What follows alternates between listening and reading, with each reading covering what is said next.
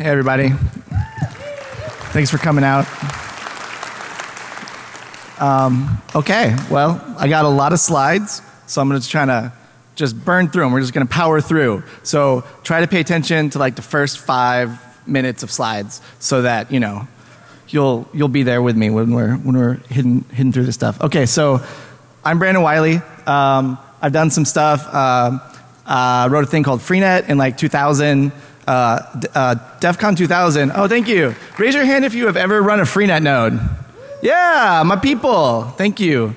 National heroes, every one of you. So yeah, my first talk ever, I was 18 years old. It was at DEF CON in 2000. I presented about Freenet. The entire description of my talk was, this is about Freenet. I drew the slides with crayons. And that was it. It was like a packed room of people that like came to go see like a talk based on that information. And then at Black Hat, like 2003, I presented Curious Yellow, which was my superworm design that was designed to destroy the internet. Purely theoretical, as you can tell, because the internet's still here. You can read more about that in Charles Strauss has a book called Glass House, in which Curious Yellow is the thing that like destroys humanity. So that was a great moment for me when he put that in there. And then I used to work at BitTorrent. So like I was there when BitTorrent bought uTorrent, so I apologize for that. But yeah, I did a lot of stuff at BitTorrent, and then since then, when I was at BitTorrent, is when I first saw deep packet inspection being used to block BitTorrent. In fact, when BitTorrent was, when we noticed that Comcast was blocking BitTorrent before any of the press heard about it, I was the guy that they sent to Comcast to try to reason with them. And well, you know how that worked out. So I started doing, I've been working on, you know, kind of anonymity stuff and mainly kind of in the censorship resistance side of things for a long time. So I know the folks from Tor from back in the day, and I've been helping them out more recently with their new like obfuscated protocols, because Tor's being blocked in a lot of places, so they need a new protocol that's not blocked. And then finally I wrote part of a book called Peer-to-Peer for O'Reilly like a long time ago. So anyway, so those are my credentials. Who cares? Whatever. I'm just putting this up so that I can establish some credibility with you guys, so that when I start showing you pictures of cats, you don't just be like, what is this? I'm out of here. Because there's a lot of pictures of cats in my talk. So, thank you. Cool. All right. So let's get into it. So my slides are taken from 2 different sources. One is my children's book on internet freedom called Free as in Kitties. And the other slides are from my PhD dissertation. So I kind of meshed them together. We'll see how it goes, right? So we're going to start out with the internet. What is it? Let's define some terms. Hopefully you guys have checked it out. If not, it's pretty cool. Should get on there. There's a lot of stuff on it, a lot of cats and stuff. And then how do we internet with this internet? Once we know what an internet is. And then we just get straight up into just binary classifiers using Bayesian statistical inference. That's from the children's book. No. And then fooling binary classifiers with polymorphic protocols. And then, you know, Dust, which is what it talks about, which is the polymorphic protocol engine. And then I got some infographics. And then if we have time, I forgot to start my timer. There we go. Then we'll talk a little bit. I want to talk a little about realistic threat models versus the threat models that everybody else uses. So first of all, the internet. The internet, as we all know, is the greatest technological marvel of our time and the pinnacle of civilization. It's an unprecedented way to deliver pictures of cats. So I know what you're thinking. You can't take a real cat and transmit it over the internet. Believe me, I've tried. It doesn't work. That's an analog cat. Okay, so first step is we have to turn it into pixels with what they call pixelization. So we get it pixels, and then that's a digital form that we can transmit over the internet. So if we take this exact cat, we make it into pixels. We have this. It's a pixel cat. Fun fact, if you go on Google image search and you're looking, or just on Google, and you're looking for things like 8-bit cat, pixel cat, low-res cat, you'll find a lot of OkCupid profiles of girls who live in Oakland. It's a true story. Okay, great. So we got this cat. Now we need to turn it into numbers because as we know, like computers, they use numbers and stuff. So that's pretty easy. We have all these various color spaces and things. So we get like a number mapping for each color, and then we run it through there, and then we get, you know, a map of numbers. Okay, so now we're good. Now we have something computers can understand, and we can transmit it. So first we got to do is in the internet. For some reason, when they designed the internet, they didn't think that it would be handling like, you know, big chunks of data like cat pictures. So it can only handle very tiny chunks of data. So we split all of the data into all these kind of randomly sized different things that we call them packets. And then we transmit them over an unreliable, a possibly unreliable medium, right? And then they all arrive, maybe they arrive, maybe they don't arrive at some point, and then we try to kind of copy, like cut and paste it, so I stitch them back together to get the packet. And then on the other end of the pipe, after all of this magic has happened, we get a pixel perfect exact replica sent through the internet of the cat that we started with. Right? There we go. Yay, internet. Internet's great. Okay, so what's the problem? I mean, the internet's great. We can look at cat pictures. It brings us all a lot of love and joy. Like, who would ever want to try to stop this? Well, robots. Since the beginning of time, there's been a war between cats and robots. No one knows why.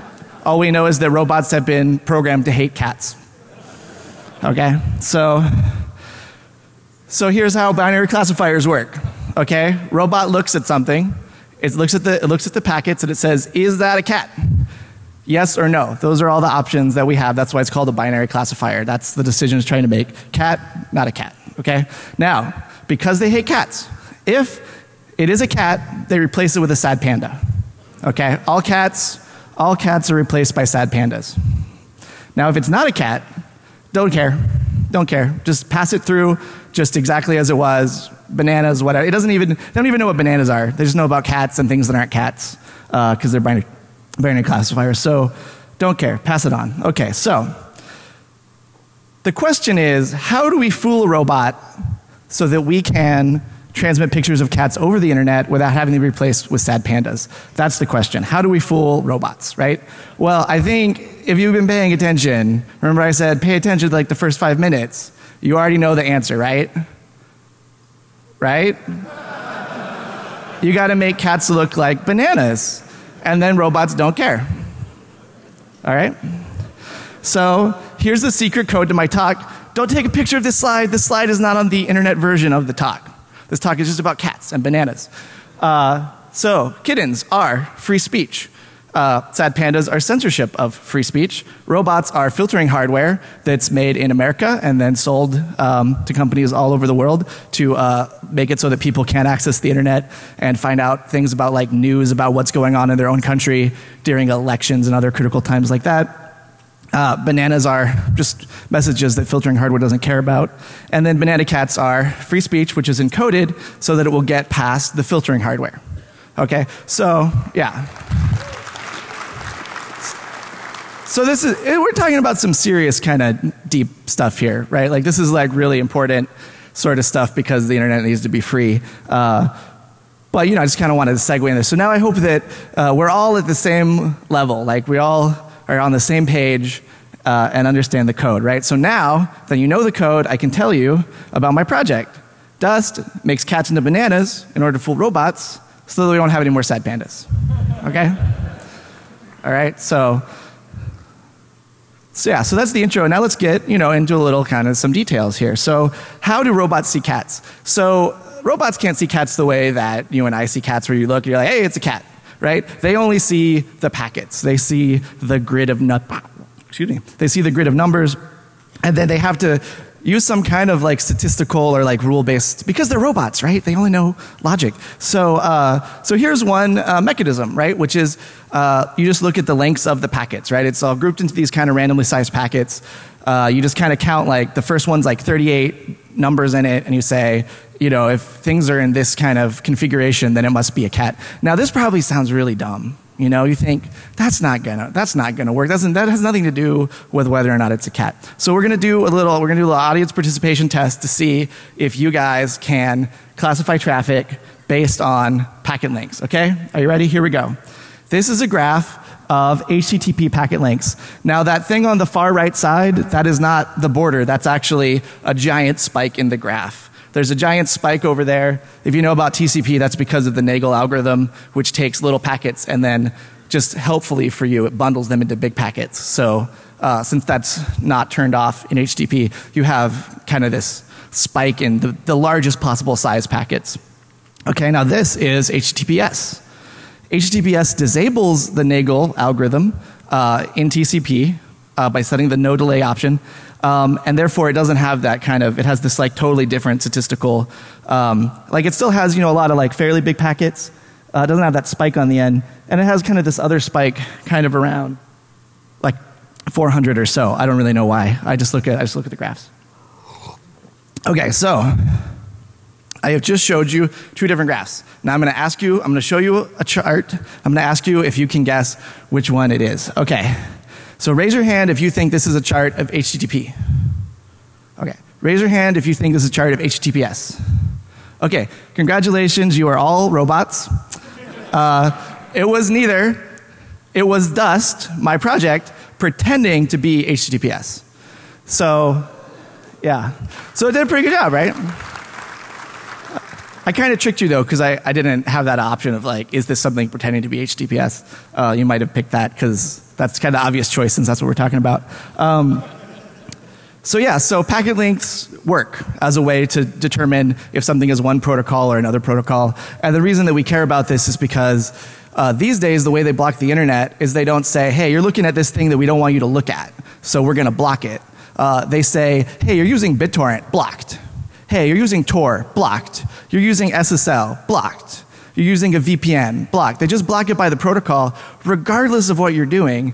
And that's crazy because you could be doing all kinds of things. But you know, if they can't look at what you're doing to determine whether or not they like it, they're just going to go ahead and block it by default.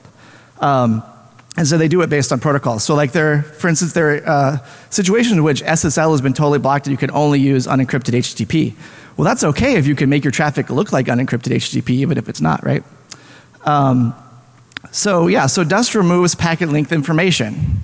But it doesn't just randomize it. It randomizes it according to a target distribution of whatever you want. So you pick a protocol, and Dust will make your packet links look like that protocol. Any protocol, doesn't matter. Just give me some sample traffic. I'll sample it, and I'll make a profile, and then I'll make it look like that. So here's one of the like kind of tools that I've made for looking at deep packet inspection hardware and trying to figure out how it's doing classification so that we can you know, circumvent that classification. I made this tool called Shaper. You give it a model of a protocol, a statistical model. So for instance, like a model of like what packet lengths. It then does the trick before and makes traffic that looks like that, just infinite traffic that looks like whatever you want it to look like. And then we pass it through and we say, hey, is this such and such or not? And then we get the answers back, and then we can tell how well the different hardware is at classifying protocols. And then once we can do that, we can get better at making encodings that hide stuff from the classifiers. And so that's one of my open source tools. You can use it if you have some hardware. You can like throw traffic at it and test it and see how it's doing classification. Okay, so second type is it just looks and says, hey, there's some statistical properties of this traffic. Like for instance, I see a whole bunch of 6s. I'm going to count the number of 6s. If there's like a bunch of 6s, then that means that it must be, you know, whatever. It must be some particular type of traffic. So here's some examples of that. So this is an English dictionary. And I looked at the probability of different bytes to occur in that dictionary, right? So the one on the far left is just new line because it was just a list of words. So don't pay attention to that. That's just, I didn't clean the data because real data is dirty. So I'm showing you the dirty data. So there's, yeah, so this is the main thing. This is lowercase letters of the alphabet, right? So you can see there's definitely a spike. To the left is a little spike that's uppercase letters. There's a lot of uppercase letters in the dictionary, more than you would think, but a lot less than lowercase letters. So yeah, so that's clearly there's like statistical sort of stuff. If you look at like a UK English dictionary, it's a slightly different sort of thing. This is HTTP. Oh my gosh, it's the same spike. Why is that? It's because HTTP traffic actually has a lot of, you know, like ASCII letters in it as well. Like HTML elements are often lowercase letters. A little bit of a bigger spike in the uppercase letters. But yeah, so you can see this bleeds through. Like, we know that this was English HTTP traffic, or at least like HTML HTTP traffic, right? We know that this was not images because we can just look at this distribution, right? So I feel like a lot of people think that, if you kind of wrap your traffic in something, it hides it, but a lot of stuff actually bleeds through. Here's HTTPS. Oh my gosh, it has the same spike. Why does HTTPS, which is encrypted, have the same spike in English letters? It's because SSL is encrypted, but the header is not encrypted, right? And the header has a bunch of information in there that uses normal, like, English letters, like the name of the website and stuff like that, the SSL common name, as they call it. And that's how they get you with the SSL. That's how they get you with the encrypted traffic, is they look at the unencrypted headers, and then it's actually super easy to tell what protocol you're using, even if you're using an encrypted protocol, if there's an unencrypted header. So I think people have this idea, let's just encrypt everything with SSL. Well, that doesn't work because you can tell it's SSL and people just block SSL. So yeah, so Dust fixes that too, right? Dust removes the statistical content information. I use this thing called reverse Huffman encoding, where I encrypt everything to make it random, and then I reverse Huffman encode it to make it not random, to make it just whatever. Like, if you say the only bytes you can use are F and A, I will give you a stream of just Fs and As that encodes your traffic. You can just whatever you want, whatever probability distribution you want, I'll make it look like that. And then final, and this is, I know you guys are going to be like, that's stupid. No one does that. But yeah, this is the most popular way of classifying traffic. You look for a sequence of bytes at a particular offset in the file, and then that's it. You see this, like, for instance, HTTP traffic. It starts with like HTTP get, HTTP post. They just look at the first 4 bytes. If it's HTTP, they classify it as HTTP traffic. That's it. And that is like 90% of all DPI classification that's like actually deployed and used for censorship is just doing that. So yeah, so we remove that, right? Because that's not going to work. So along those lines, I have this other tool that I made that's part of the Dust kind of suite of tools, which is for looking to figure out what these byte sequences are, because these signatures, they call them signatures, are not public. Like, they don't want to tell you what bytes they're looking for because it would make it easy to obfuscate your traffic, right? So if you have some DPI hardware, I have this tool that will take some sample traffic and then replay it with all these different variations where it blanks out certain bytes, and then you can look at the results and you can find the exact string that they're looking for. And you could do that, again, you can do that for any protocol. Okay, so to break it down for you, what Dust does is, if you define a set of properties that deep packet inspection hardware is looking at to filter, and you define, like which things go in which category based on those rules, then for whatever property that is, Dust will randomize that property to remove all information, and it randomizes it according to a probability distribution to force the classification into whatever category. So you tell me what categories your hardware has, and I can make arbitrary traffic get put in any of those categories. The reason you want to do this is because you want to get into the category that's not being blocked, whatever that is, right? Like, there was a recent instance of an adversary was blocking everything except for HTTP, and HTTP connections could only be 60 seconds long, and then they were automatically closed. And so a lot of protocols had trouble with that. Dust says, fine, 60-second HTTP connections, let's do it. And then encodes all the traffic that you have over, that protocol. So yeah, so basically, if you let any messages through, then you have to let all messages through, because we'll just encode into the set of messages that are allowed. And then the ultimate point of all of this is, I have this message server that you give it arbitrary messages, it encodes them to look like bananas, they're passed through, and then people are reunited with the cats that they love. And that's really what it's all about, is just letting people get to the content they want to get to, post what they want to post, read what they want to read, and just have free speech on the internet. Cool. So that's the end of my linear part of my talk. And now I have several bonus slides depending on how much time we have. And I think I burned through those pretty quick. So I'm going to go, let's go through them. And then when we do Q&A, maybe like some of the questions will also be related to these slides. Okay, so Sometimes people ask me about various other projects and how like Dust is different from these other projects. And I don't really think of them as competitors. I mean, people are going to choose they're going to use one kind of encoding or another for their traffic to get it past this filtering hardware. But just use whatever works. I mean, all you want to do is get past the filtering hardware, right? So if something works, do it. And if it stops working, then, switch to something else. So I worked with Tor on obfs proxy, which is their obfuscating protocol. So that's an example of a protocol where it just obfuscates, right? Like it just makes everything look totally random. And that's good. That's pretty good. That'll get you past a lot of things. But some of the hardware now will actually flag stuff as random looking, at which point you can make a custom rule that says, hey, if it's random looking, block it. If you can't classify it, that's okay. Just block everything that has like high entropy. Like if you guys have heard about like the entropy attacks, those are really awesome attacks that work really well. They're not really widely deployed, but you can custom configure them in some of the hardware. So that's the issue with just obfuscating stuff. You need this second layer where you shape it to look like the stuff which is whitelisted. A lot of people are doing a lot of research on mimicking specific protocols, especially HTTP. People are just trying to make stuff that hides, like steganographically hides information in HTTP. So the problem with that approach is that people always choose the most common protocols, the ones that they think like no one will ever block this protocol because it's too important. People used to say that about SSL, and now it's totally been blocked. So people are really focusing on HTTP. The problem with that is that the DPI hardware has the most visibility into HTTP of any protocol.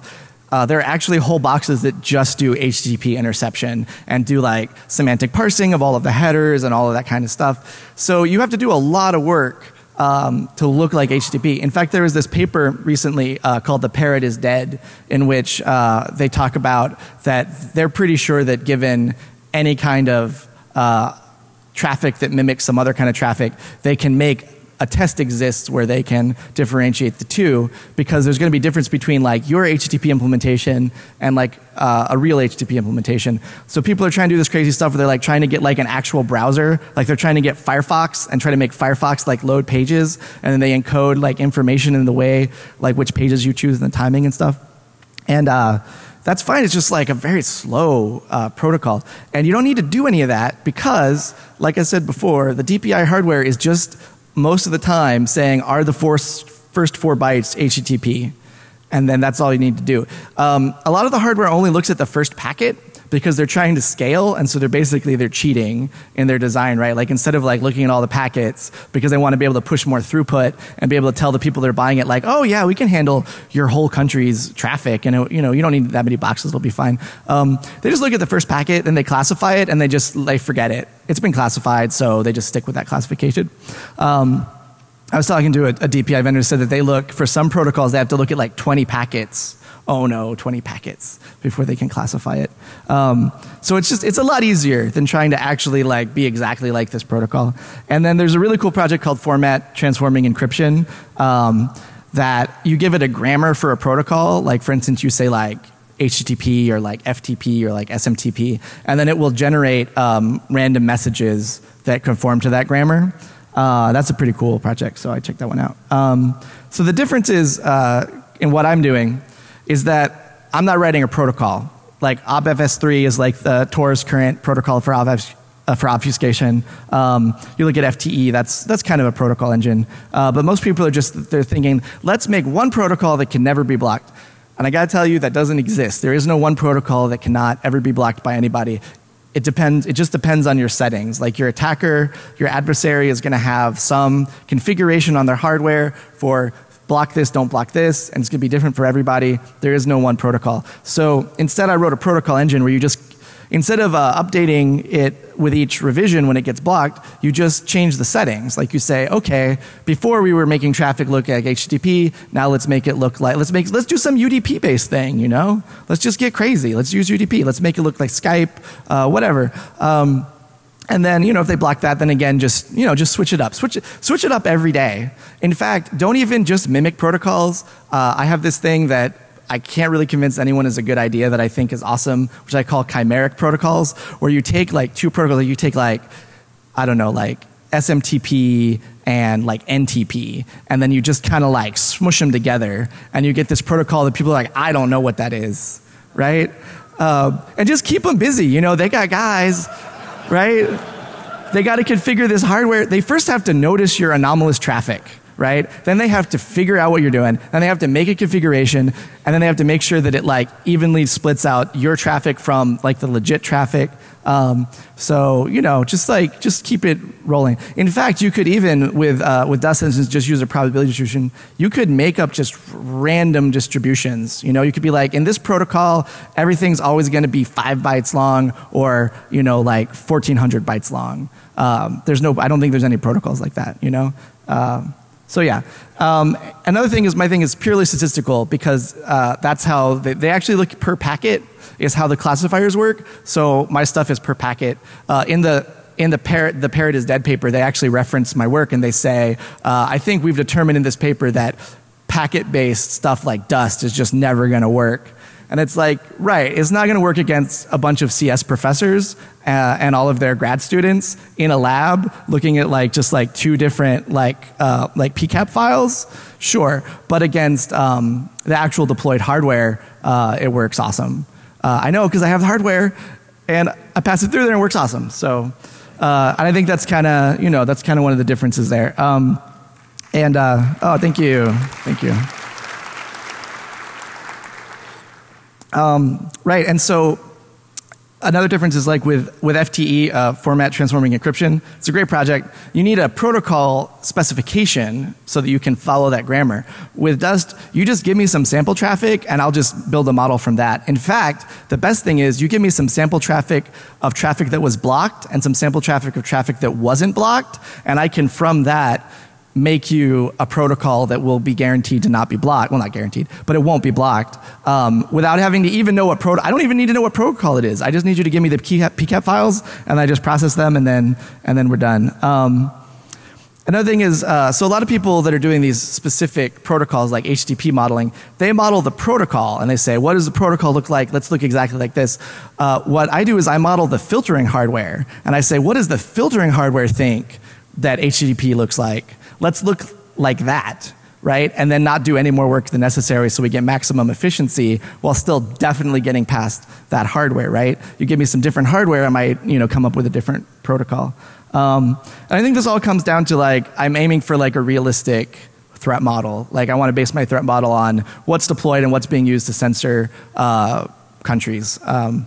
And then one more thing I just added right before the talk is that there's no shared secrets. Like everything's totally public. Like the source code is out there. You can get it, and you know, even the protocol doesn't have any kind of shared secrets or anything. So you can know that people are running Dust. It doesn't help you figure out who's running Dust, because the traffic, by definition, looks like the traffic that you don't care about, right? So even if you download it, you run your own experiments, unless you know what settings people are using, it won't help. But even if you know what settings, the battle is you have to make a better rule for your filter that can tell between the mimic traffic and the real traffic. So it's no longer like a war of technology. It's like a war of who has the better information, like who has the better models. So talking about threat models. So in the academic world, the threat model hierarchy of threats is if someone just published a paper and it won Best Paper Award, that's the adversary that you need to attack, was the adversary in that paper, right? And then otherwise, like if there's like a recently published attack, you should defend against that. Otherwise, if there was an attack published before 2003, no one cares. No one is working on that in the academic research at all. And cool. So that's kind of my issue with academic stuff is they're really good at classifying traffic in the lab. But I mean, who cares? Because until it makes it to hardware, until it's deployed, until it's being used for censorship, it doesn't really matter. I have a slide about open source threat, and I just want to say, I don't mean to offend anybody. This is my experience working on Freenet, working on an open source project, is that the biggest threats, the #1 threat is whatever you come up with that you can think of. that's like, oh, that's what I defend against because like I thought of it, and so it's like probably pretty serious attack. And then secondly is like if someone on the mailing list comes up with it, then you know it's pretty bad. Or if it's on Reddit, like if somebody attacks your system on Reddit, like in a Reddit thread, and they're like, your system sucks, it's totally broken, I know because I broke it because I made this attack, then that's what people defend against. And then finally, everybody always adds plausible deniability as a thing. I know we did it in Freenet, you know, so it's like I've been there. Everybody just always thinks you got to add plausible deniability. And I think that this is a bad road to go down as well. So my threat model is based on, is this attack actually being done in the wild to censor traffic? A lot. And so that would be an example of like the static packet, the static byte sequence matching. That's like number one thing. So like if you don't defend against that, then we don't even need to talk about it. And there's actually still obfuscating protocols that begin with a magic number in the handshake. And so if you just put that magic number to the filter, then that protocol is gone. And then, you know, if you see it occasionally, that's, you know, that's good too. We'll do that. And then finally, if the capability is in hardware but just hasn't been used, then that's like lowest priority, but I'll still do that. And there's some like really awesome hardware. I met a lot of people actually this weekend that were telling me about some DPI hardware that sounded like totally sweet. No one's using it, but if anybody ever buys it. So one of the things about DPI hardware, it's like old, it's really old. No one ever upgrades. So a lot of these countries that are filtering, they're using like 10-year-old hardware. So that's the first thing, is like the 10-year-old hardware is the first thing that we need to prevent against. And you would be surprised the protocols that are coming out that fall instantly when thrown against 10-year-old hardware because they're reading the papers or they're going on the mailing list rather than looking at the actual hardware. Let me flip through, see if I have some more slides here. Let's see.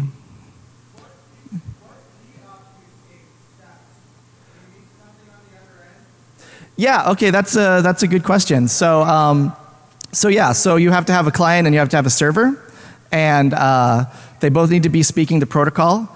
You need the public key of the server. You need that because I need to have to be able to do a handshake where we don't have to communicate anything that's not purely random bytes. So let me go. I have, let's see.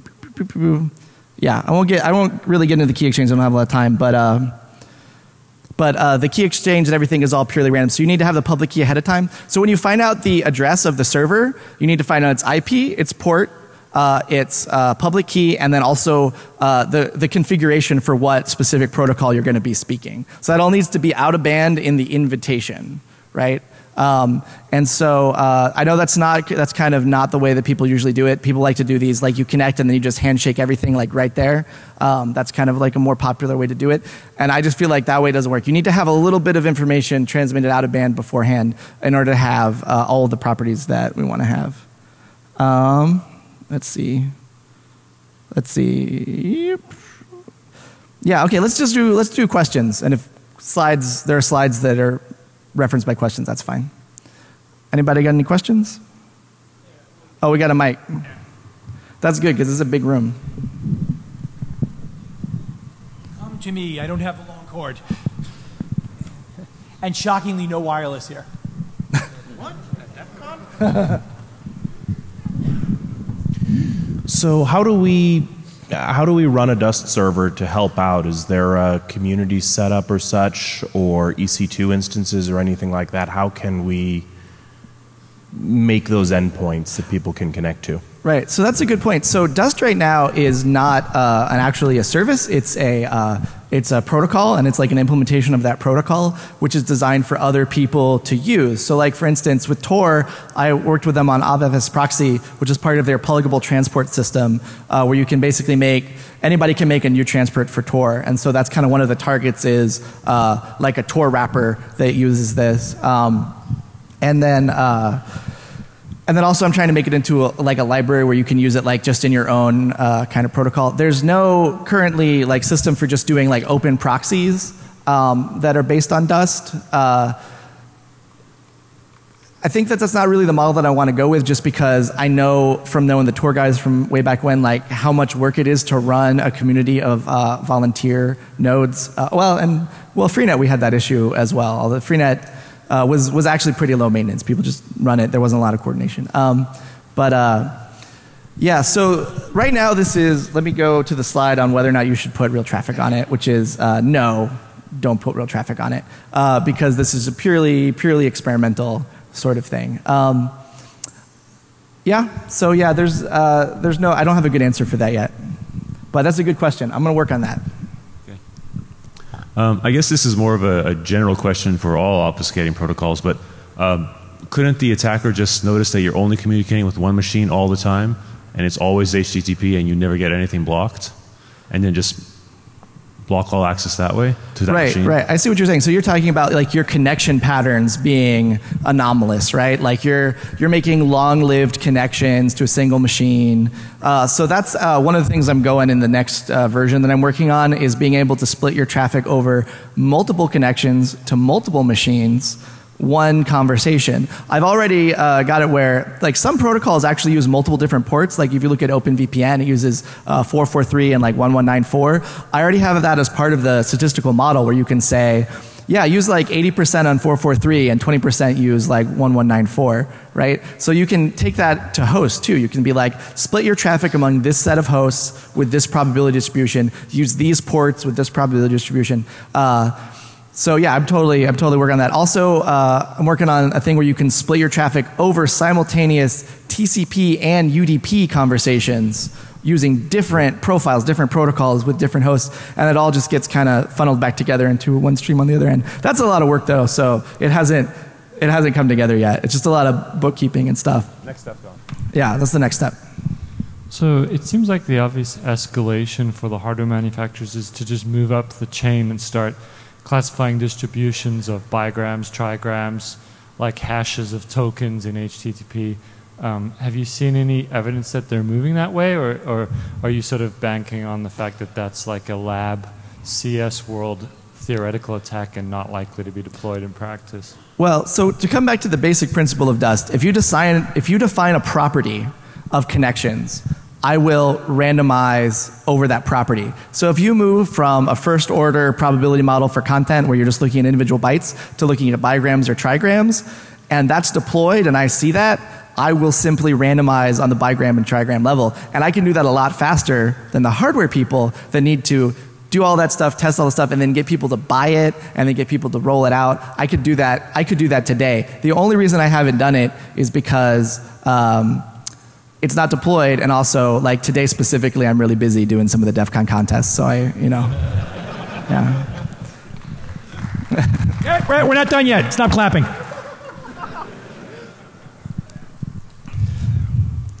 So how do you specify what's allowed through? Do you have the client email out of band some PCAP data for things that they were able to do and what they weren't able to do? What's the actual details of how that gets specified? Right. So there's kind of two parts there. There's how do I make a model of a protocol, and then how do we communicate that model to the client so they can connect to the server. So in terms of modeling the protocol, I have some tools that take PCAP files and then actually boil them down into like a statistical, like it takes out all of that individual package and just gives you the statistical model, and it makes that into like a tiny little file that you can email to somebody. And you bundle that up into what I call like an invite packet, which has the IP and the port and the protocol configuration information all in one thing. So all you need to do is tell Dust, here's my invitation, and then it will connect to the server and do everything right. And so in terms of how you make those, what I do is I have deep packet inspection hardware, and I look at what gets through and what doesn't get through. Now obviously it depends on how you configure it, like what kind of traffic you like are against. So what I do is I look at real world instances of filtering, I find out what they're using, I get that hardware, I configure it to like reproduce the reported behavior, and then that's how I try to make a realistic model. Which brings me to something I want to say about contribution. Here's a bunch of ways you can contribute. Everything's written in Haskell, and my Haskell to C is really weak, so if anybody knows Haskell to C, I could really use some help making my Haskell C bindings not suck. And then also, if anybody has any DPI hardware, that would be cool, because I have some, but I don't have it all. In particular, I need some Huawei. So if anybody's got any Huawei gear that they want to let me like send some packets through, you can help save the internet from being censored. So, you know, it's like Wait, on the DL. You're saying Huawei's like maybe a security problem there? Was that? You're saying Huawei is a potential security risk? Oh, for my project? No, in general. In general, I wouldn't say in general. I mean, they have good stuff. They have good stuff. They're really good at filtering stuff. So I don't know if my stuff works against Huawei or not because I don't have a Huawei box. Yeah. Anyway, more questions. Do you think if it's possible to put a deobfuscatory client in the filter so the message can be decrypted, automatically? Yeah, we can use a key, exchange there, but the protocol, is relatively more constant than that. So if we just reverse engineer the protocol, reverse engineer my protocol? Uh-huh. Oh, you don't need to reverse engineer. You can just download the source code. So it's right there, Yeah, I was thinking, just to put just trying to put a defense mechanism in the filter, so just things can be automatically decrypted to, just put a client in the filter, so you can put a client in the filter, so you can understand the meaning of what has been passed through. I don't totally understand your question, so let's talk after, and then I'll get it. You mentioned some academic work which sort of questioned whether in the long run your protocol can fundamentally work, because eventually they can adapt to your protocol. Can you please give more details about it? So that was the Parrot is Dead paper, in which they say that packet-based approaches to obfuscation won't work because they've already got some stuff that they have done where they look at the whole connection, and then they're able to classify stuff a lot better, which makes sense, right? If you're not looking at one packet, if you're looking at all of the packets, you have a lot more information that you can use to classify. So yeah, sure, that's true. Here's the thing though. If you are looking at the whole sequence of all of the packets, unless you delayed, well, not even then. That means you passed them. That means you passed the packets onto the server, and then you got responses, and you recorded the whole conversation, and then you classified it. I won in that case, right? The message got through. Now, maybe you had to burn that IP. Maybe that IP is blocked now, and you got to go to a new IP because they said, oh, you're doing crazy stuff, so we're going to block it. That's already a problem, right? That's already a problem that Tor deals with all the time, which is you got to churn through new IPs all the time. So I consider victory to be any time that I get the message through. I don't care about anything else. I don't care about people reading the messages. I don't care about them decrypting the messages if it's afterwards and they couldn't use that information to block the packets. So we just have different, I think, goals. The academic people are like, can we classify traffic, yes or no? And my question is, can they block the traffic, which they do through classification? Okay, so this will be the last question. If anyone else wants to talk to our man here, we're going to take him over to the Chill Out Cafe. So one more. Okay, only one more, so I'll make it count. Can you multiplex traffic across multiple protocols and multiple endpoints is the first part. And the second part is, are you IPv6 ready?